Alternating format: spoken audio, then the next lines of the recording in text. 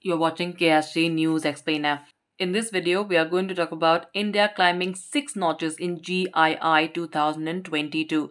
This is for GS Paper 3 Science and Technology. India climbed 6 notches to 40th position in the Global Innovation Index, that is GII 2022, on account of improvement in several parameters, according to a report by the Geneva-based World Intellectual Property Organization, WIPO. It said that India's innovation performance is above average for the upper middle income group in almost every innovation pillar, with the exception of infrastructure, where it scores below average. Now let's talk more about the ranking. Ranking is based on 2 sub-indices, Innovation Input Subindex and Innovation Output Subindex. Turkey and India entered the top 40 for the first time, placing 37th and 40th respectively. India overtakes Vietnam as the top lower middle income economy for innovation.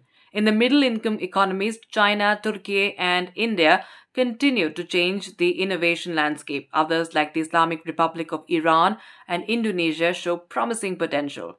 In the rankings, the top position was occupied by Switzerland. It was followed by the US, Sweden, the UK, and the Netherlands. China was placed in the 11th position. Now, GII 2022 puts its hopes in 2 novel innovation waves.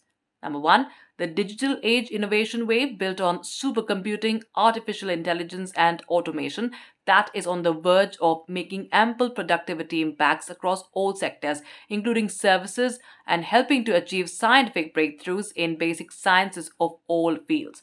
Deep science innovation wave built on breakthroughs in biotechnologies, nanotechnologies, new materials, and other sciences that are revolutionizing innovations in 4 fields of key importance to society: health, food, environment, and mobility.